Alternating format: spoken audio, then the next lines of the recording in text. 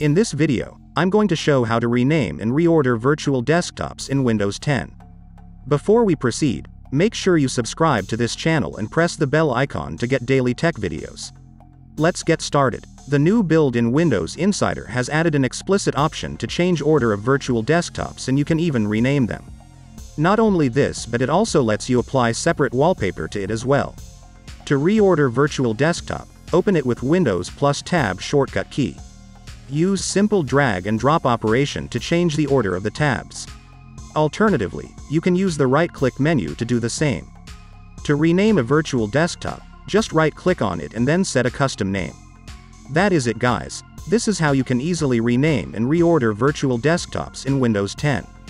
Do note that this feature is in developer builds and will arrive in stable release sometime later.